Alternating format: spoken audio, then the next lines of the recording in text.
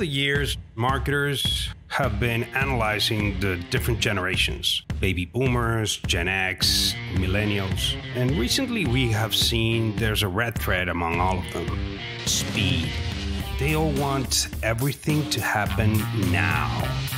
My name is Francisco Serrano, and I am the Chief Speed Officer at 1-to-1 and the host of the Now Gen podcast. Join me.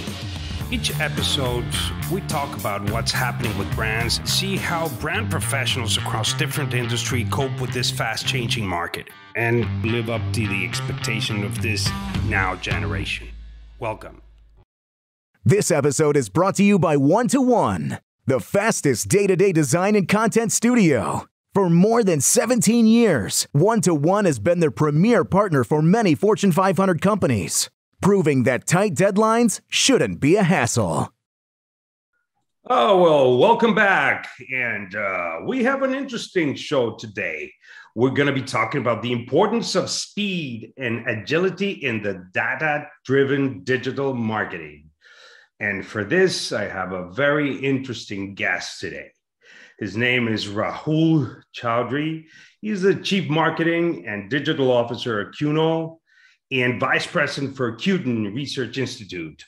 Before that, he was a Global Director for Lysol, and he's an expert in digital and e-com. So we're very happy to have you, Rahul. Welcome.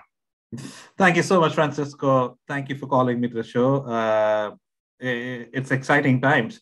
And just the way you said data-driven digital marketing, it is a mouthful. and it actually is. That's the world we live in today. I know. It's kind of impressive how everybody it's now driven about. If you have something to say and it's not based out of data, then your opinion does not count. Right? Yes, it is. And I think as marketers, each word has a lot of weight, and putting one and one, it doesn't add, it multiplies. Data-driven and data-driven marketing, they are very strong and big concepts, and the impact of that is exponential. But the way to execute that, the challenges and operational challenges are also exponential. Yes, I know. But before, I know we have a lot to talk about, but before we dive into the subject, tell us a little bit about you and where you're coming from, a little bit of your experience and your background so that the audience knows a bit about you. Sure. Thank you.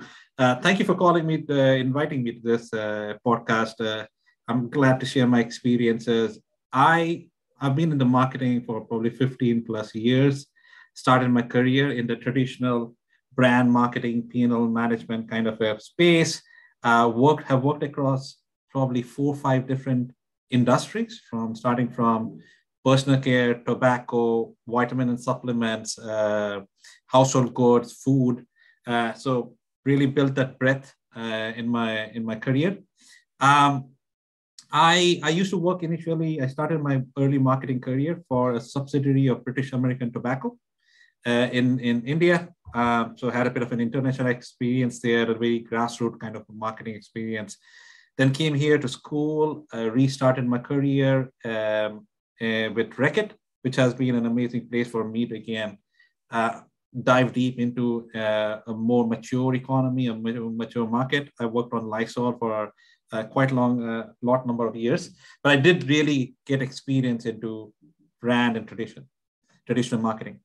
Over the course of the last 5-6 years, I have increasingly moved on to digital, just being fascinated by where the world is going towards and how we can sharpen our tools, and have spent a lot of time on digital marketing, e-commerce marketing.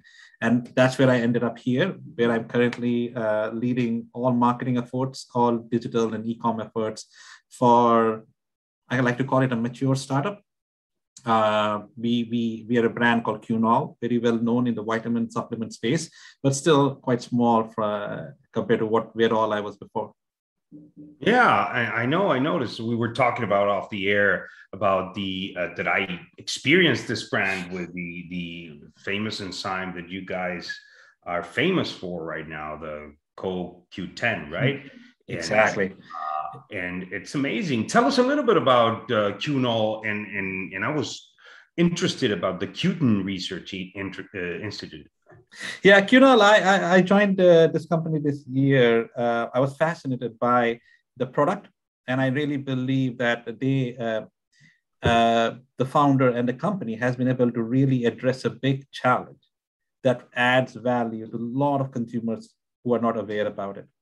So essentially, CoQ10 or coenzyme Q10 is an ingredient in our own body, which is responsible for transmitting energy from one cell to another. And 97% of the energy in everybody's cell is transmitted through coenzyme Q10. It's that integral. But what happens over the course of time is as you grow older, your body stops producing it or reduces production of coenzyme Q10. That leads to feelings like fatigue, just not having the energy to get going with life. And particularly if you are a heart patient, many of the statin drugs actually, while they shut off cholesterol, they also shut off the production of coenzyme Q10. So one of the most direct effects that a lot of statin users see or feel is that they don't have any energy. They feel that life has got sucked out from them.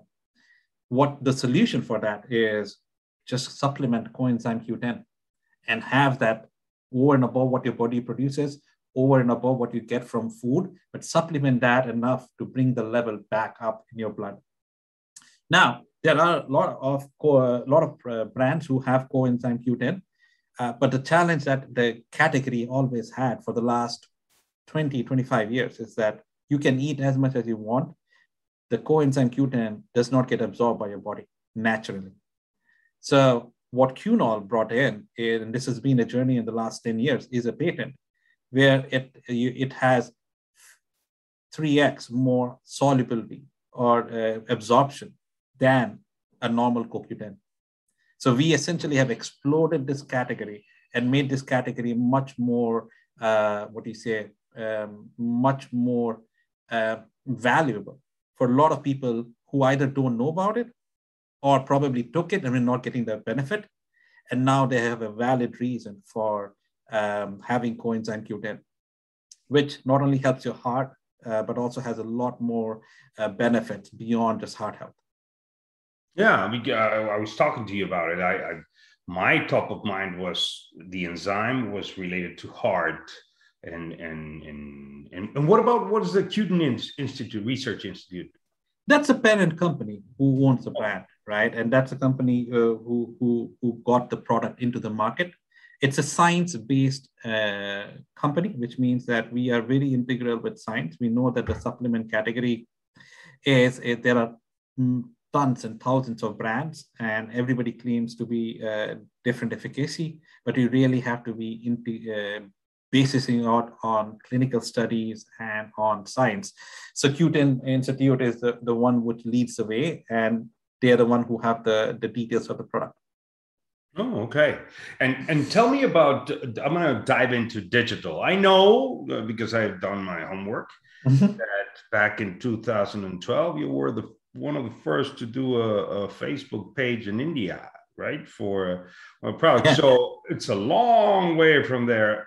Where are you now? What has evolved the Rahul from now?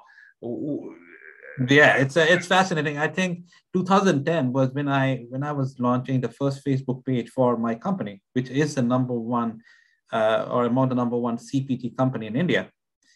And I was just fascinated with, we're creating Facebook page, right? What's going to happen with us? But what intrigued me is there was no benchmark, there was no best practice. There was like, hey, we're going to do this. Somebody told us to do this. And that's the mindset with which you had to go in, right?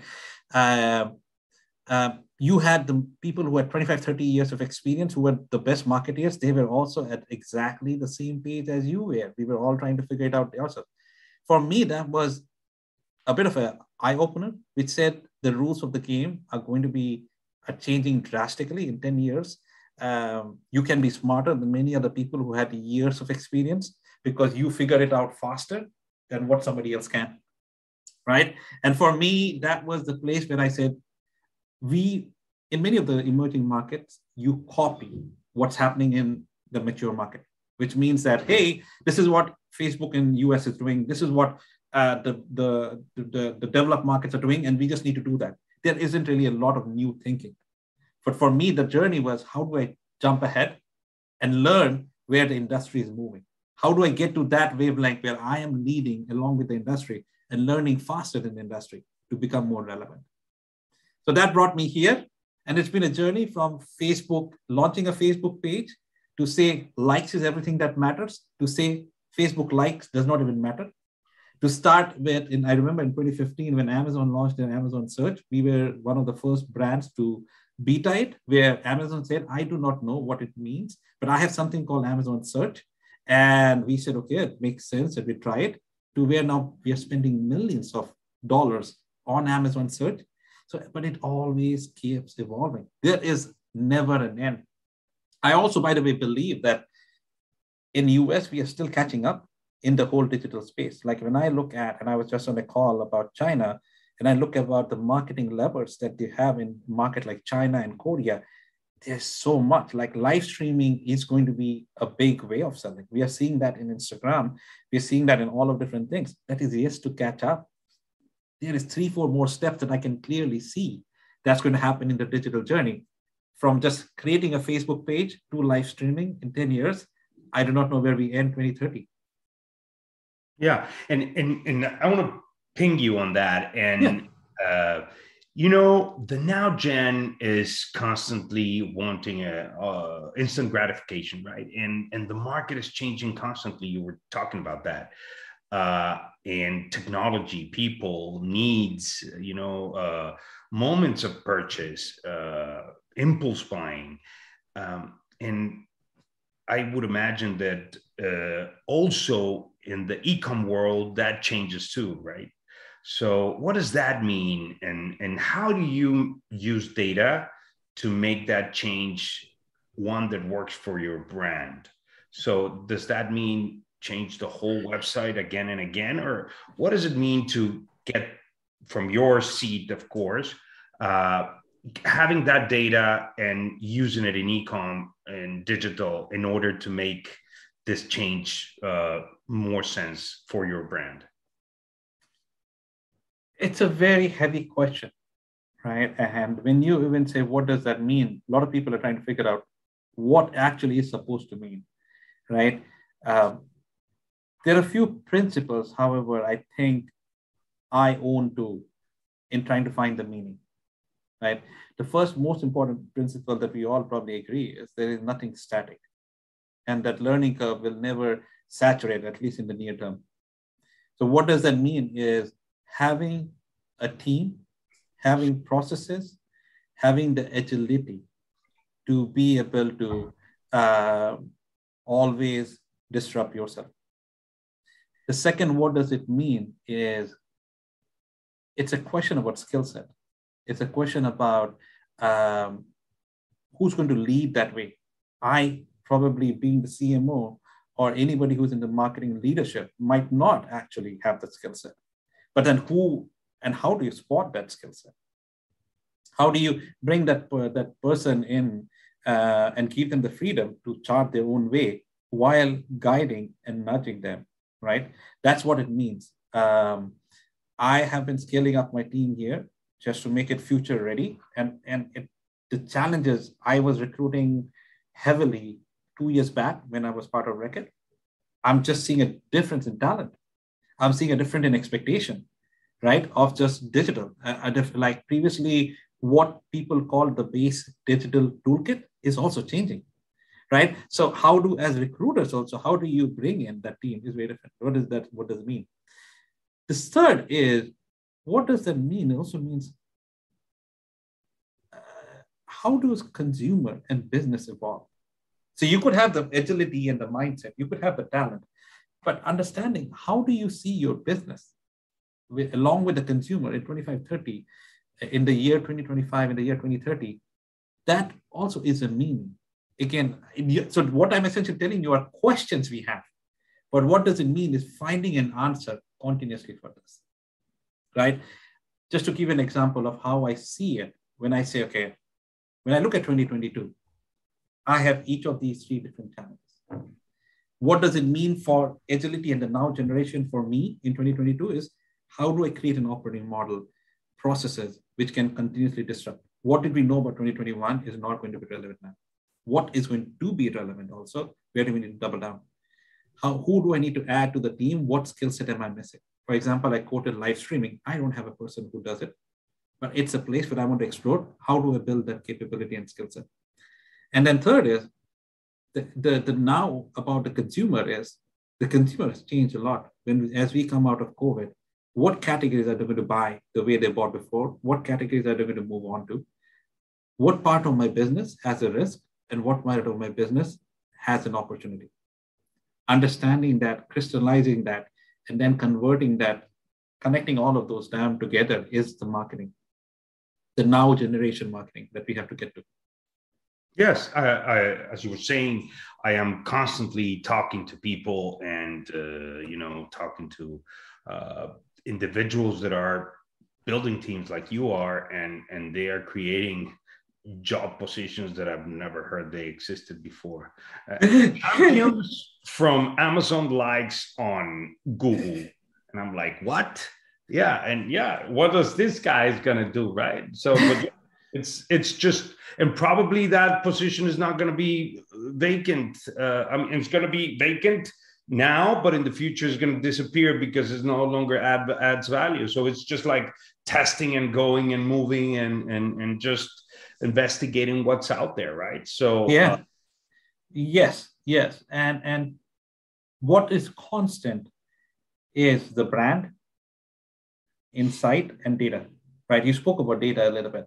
All of this is not possible if you do not have a rich way of understanding what's happening. And that's based on data and then analytics, which converts the data into insight. Because I have also been in conversations with a lot of people who want to move, but they have no light on where to move. And then it's in that case, it's just a wheel that is trying to keep rotating, doesn't go anywhere, right? That's the key formula for burnout. You have a ton of different people. You all want to move. There isn't any data. There isn't any process of building learnings together. And you're just trying and doing different things. I like to say that there is a saying in this company where I joined, where the founder said, if you're not able to scale something, then that's a hobby, right? And we need to really move from hobby to driving a business. Yeah, I completely agree. And talking about data, can you give us an example, of course, that you can share with us of how you used in the past, either in this or another, any company, data in order to demonstrate, to use it in an agile way? So you got the data, you reacted, and you changed the course, and it was a success or a failure, Yeah, no. I think 2020 was a big year for us to question what data we had, question the agility of the data, right? Because I remember in February, March, we had a solid plan of winning the year. And come March, every plan got tossed out, right? Yes, there were bigger macro changes of uncertainty of people not going out and people working from home. But the biggest thing as a marketeer that I was struggling with, what is the new consumer behavior? And how do we get across it, not based on what we hear, but based on actual data? And how we then refine that insight into what should be a new marketing strategy pretty much between 3 months. That was a challenge we had. And that's a question that we had. We knew that people are going to come and buy online. Great. What is the need that they have? Is it just replacement? Are they looking for different products? What do they need at their home now, which they never needed before? So that was a good moment for us to say, what insight tools do we have? How can we build up quick insight tools and data tools? What do we know about a consumer now in the last 30, 60 days? And we'll have to go in with that assumption. So essentially, we built a few tools in-house. We had a few tools, we customized them, redeployed them to what you call social listening, to what you call just getting a bit of a feeler of where is it. Again, I keep saying that the basic concept of all of this is that you will never have 100% of your answer. I think Jeff Bezos says it is that if you have 100% of your answers, you're too late. You will have to go in with 80% of your answer and a gut feel. But it's better than going in with no data and just a gut feel. But essentially, that was a time when from April till May, June, I remember we tweaked a lot. We got in a lot of more social listening tools. We got in a lot more reading the numbers a little bit more to see which categories are growing, which categories are slowing down. And when you match the quantitative data with the qualitative data, you start getting strong insights. And what we ended up doing with that is we pretty much flexed all of our marketing spend into categories which we had never thought before. Wow. Right. And those are the categories that gave us much faster growth than even a brand like Lysol. Really? Not that Lysol would not have grown, but just that Lysol had its own big curve. And then you went out of stock, like you went for toilet paper. But then the question was, we can't be sitting, but you just realized there are other nascent needs that were untapped that started coming up. And we were at the right spot to leverage that, to find that and to activate on that. Be it dishwashing detergent, be it baking as a concept, which led to things like easy off growing, right? So these are all things that you'll be able to tap ahead of the time and put dollars behind it because we believed in it and it grew faster. Wow. I mean, I just get the shingles right now, just listening at it, because to really mastermind something like that and really see it a success and really getting into the channel, the product, and actually selling, and everybody saying, yeah, it worked, and everything came because of analyzing data in 3 months. And the challenge is I'm sure people would have got that in within 6-8 months, but by that time everybody was trying to figure it out. You just need to be faster than the previous guy. Wow. So, and coming back to, you're not alone, you have assembled a team. What does it take to be a leader in the now gen? I mean, with the now gen that they want rewards, also as as a team member, they will like ask you for rewards too, because you're not, so it's kind of a 360 instant gratification. How do you become such a great leader in this generation? It's tough, right? It's a very interesting generation that we are leading.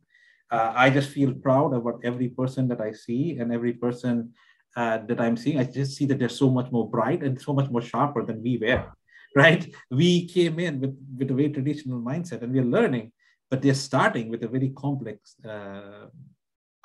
environment. But I think there are a few things that have helped me, right? Number one is authentic. You have to be authentic. This generation, like you said, the now generation is no bullshit generation. Like they will say it on your face, and they are very vocal about it, and they can see through it, right? So that's one big piece which I always caveat, because it's not about what you tell them, it's about who you are. And whoever you are, you would not be appealing to everyone, but you would be appealing to many. And finally, you want somebody who wants to figure it out as badly as you want to figure it out. But I think from what has helped me get the most out of them and make them smarter every day and better marketeers every day is, number one, sharing the vision. They want to be part of it. They don't want to be told what to do. They want to say, where are we going?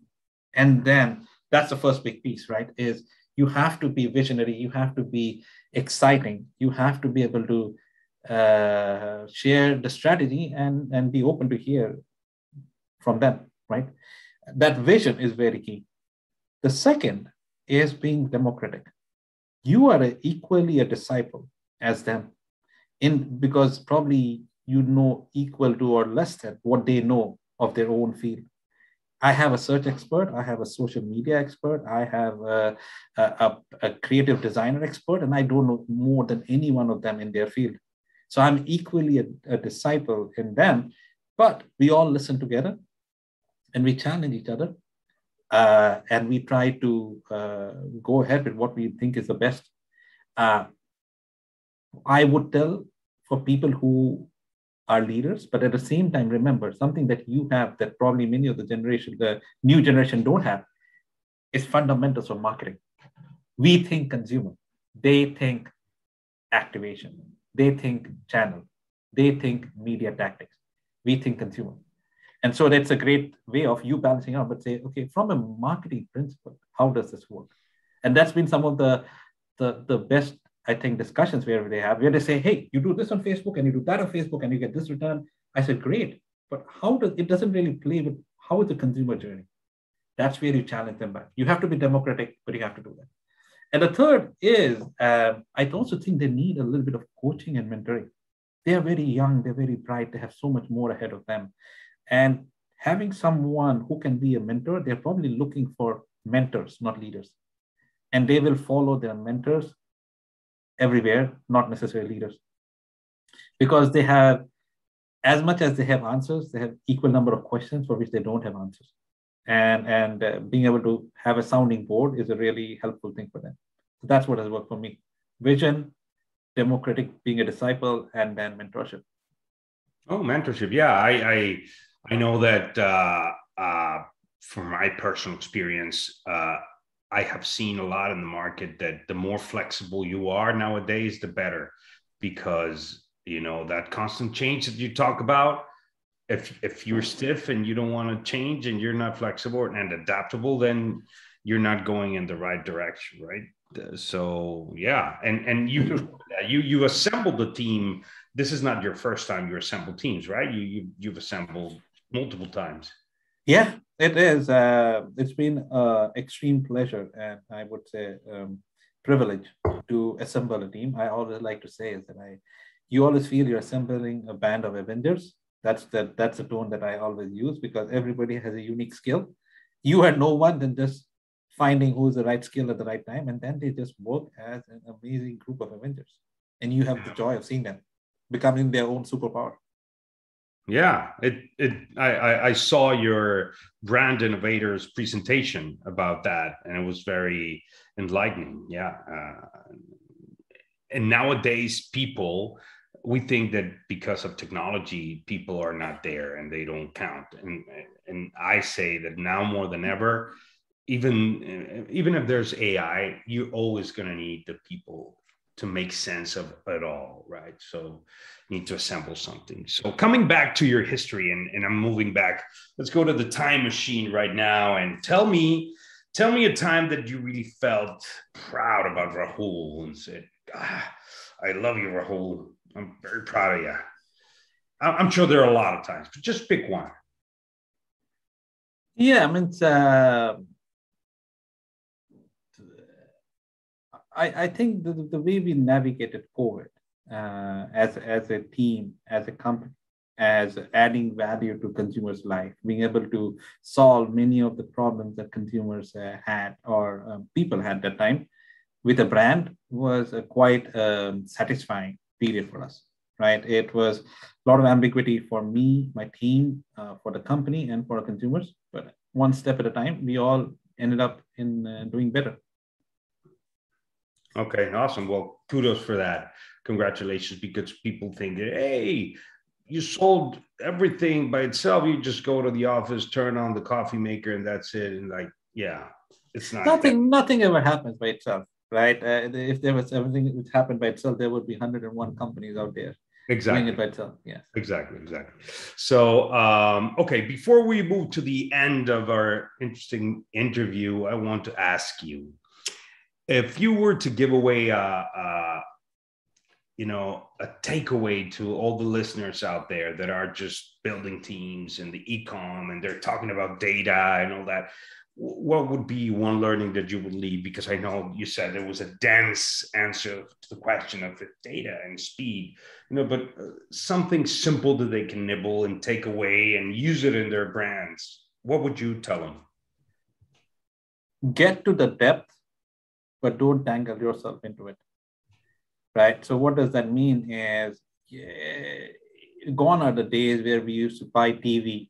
How many GRPs per week? Okay. How should the flighting be? What is the cost of GRP? And that's it. Right. Gone are those days. You'll have to understand the depth of how does this tool work alone? How do you, what is it different about? How do you buy it? How does it interact with the consumer? But at the same time, when you put 10 different levers together, you cannot complicate it so much that you just lose track of where you are. So that's one of the pieces that I always say you have to get to the depth and still stay above float. And the second thing is understand the consumer. The consumer makes very simple decisions, right? They resonate to a very simple message. Their life is anyway very complicated. We are not selling rockets. We are selling very simple products, at least in the CPG space. So the way you talk with them, creatives, packaging, brand message, consistency, that all of them have to be simple, and sometimes it works. We as marketers overcomplicate things many times, and including me, right? And as much as we do it, we need to step back many times, sit back and say, how is the consumer going to respond to it? Like every creative has to have 10 different things you want to say. Every creative has to have pricing, promotion, call out, the brand in the big way, and the consumer insight. We have to simplify that. Yeah. Sometimes we feel that it's not enough. It's like, it cannot be that simple, right? It's just boom. But anyways, that's the way life works sometimes. Not only, I always say is like, the most fascinating thing about digital is that there's always somebody who is trying to do something different, and you can just learn from them. And what digital native brands have taught many of us is that simplicity wins in many different ways. Simplicity, and say it in a different way, or communicate in a different way, or reached out in a different way, just makes sense, and it becomes intuitive later on. Yeah. Well, thank you for sharing that, Rahul. Now, to our final segment, it's a little bit of a fun question for you, right? You said you didn't have any boundaries, so I'm going to ask you a question. Since you are a brand expert, I would like to get your 2 favorite brands of cereal. I know that you're a cereal fan, so that's why. 2 preferred brand of cereals, and why? This was fun. I do not know where you got that I'm a cereal fan. I guess you're talking about eating cereals, right? Yeah, I am a hardcore loyalist from a cereal standpoint. I eat Kellogg, Raisin Bran, Crunch. I don't change it for a dime. It's right there, backside. It's sitting out there. Yeah. You can see that out there. I know. That like sometimes you have heard about the black t-shirt thing, where every day morning you wake up, you just wear the black t-shirt, you don't think. For me, it's the same thing. Don't overcomplicate. I like that. It stays on. I don't want to try different things. So I have only one. Only one. And do you have it because of the practicity, or because of the brand, or because of the flavor, or because of all of the above? I think somewhere in my mind, I felt that it's perception, but I felt that it was more healthier than a lot of other sugary things, the oats and the fiber of it. And I do not know when in the last 10 years I made that choice. And then since then, I haven't really tried to challenge my perception. One of the places where I need to go back and redo the learning curve, like we said, there are new things in the market every time. But sometimes as consumers, you just want to live in the bubble that you have, is that life is fine. Don't overcomplicate it. Yeah. You don't want to like overcomplicate it in your options of what to have for breakfast, right? Sometimes. Yes. Excellent. Okay. So anything else you want to add before I wrap up this interview, Rahul? I just want to wish everyone who is listening to this podcast, and you, Francisco, have a very happy and hopefully 2022 is the end of all the darkness that we have seen for the last few years. It's a much needed break that mankind needs, even though it doesn't look like now in the last 2-3 weeks. But I'm very positive that we as human beings will survive, and we will do good for the world because the world needs it. So I just want to wish everybody a very happy 2022 and a more prosperous and healthy 2022, including you, Francisco. Yes. Thank you very much. Best wishes going your way too, Rahul. Well, thank you very much. I'm going to wrap it up. We've been talking to Rahul Chowdhury, Chief Marketing and Digital Officer for CUNO and Vice President of the Cuden Research Institute. Rahul, where can people reach you if they want to? LinkedIn, is it a good place? Yeah. Yeah, I think I do not know what value I can offer, but definitely yes. If there's a conversation, interesting conversation, LinkedIn is the place. I am dying to meet people in person and getting into those conferences that we have. I think that's the one big piece I miss. When you particularly work in a startup, is that you are within your own bubble. But I think there's a lot more that we need to catch on. Exactly. Yes. Thank you very much, Rahul. Well, thank you very much. And if you want to learn more about the most relevant power brands, please do not lose the next episode of the Now Generation. Stay tuned and listen to all these brand talks that I have with all these experts. Thank you very much, and we'll see you soon. Thank you.